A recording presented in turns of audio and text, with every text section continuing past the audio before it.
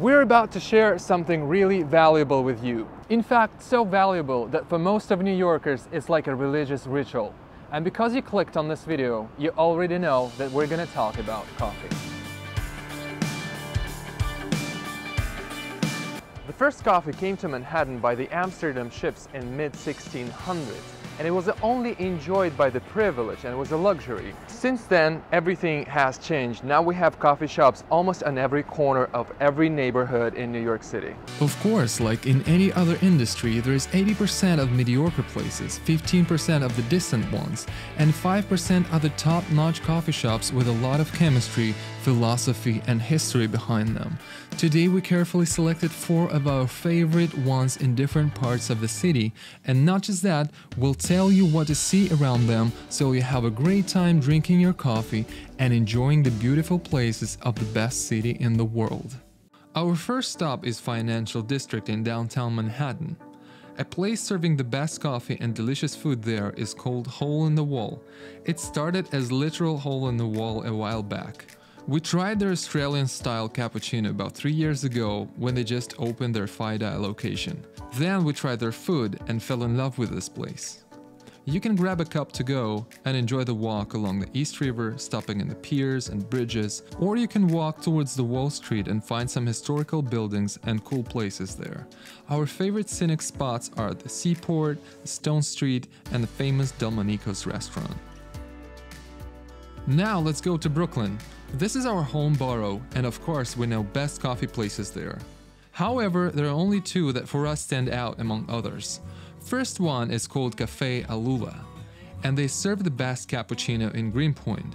Furthermore, their Lebanese food is so delicious and people working there are so hospitable, no need to explain why we have our breakfast there every week. Greenpoint, a quiet neighborhood where Café Alula is situated, is super nice for relaxed strolls. Highlight spots there are India Street Pier, Transmitten Park, and also newly opened Newton Bridge Park. All of them boast with fantastic views of Manhattan skyline. Our next coffee shop is located in the neighboring to Greenpoint, Williamsburg. This Turkish place is named Lion's Milk. It features a modern interior design, NFTs for sale on the screens inside the cafe. But most importantly, the tastiest coffee, delicious pistachio baklava, and outstanding hospitality. With your coffee, you can have a short walk to the East River with mind-blowing skyline views of Manhattan. Enjoy a walk in Domino Park that happens to have some artifacts from the old Domino Sugar Factory. Pop in some vintage store or stretch on the grass in McCarran Park. For the next coffee shop, we're gonna have to go all the way to the most northern parts of Manhattan.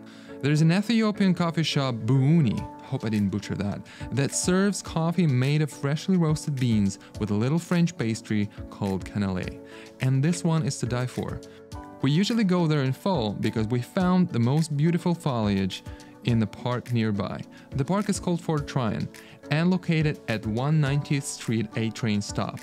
After the Central Park, this spot is our favorite place to enjoy the autumn foliage. I mean, look at that. Trust me, this one is so worth it during fall, and it feels like you are suddenly teleported to Scotland or France. Most beautiful sunsets in fall are also here. Now, here's a bonus for true coffee geeks. Coffee shop Say in East Williamsburg was named the best in nation by Food and Wine. Cool interior, friendly staff, and most importantly outstanding coffee brings here hundreds of coffee lovers every day. That's it, folks. I hope you'll visit all the coffee shops because they really are worth it. See you in the next video. Cheers!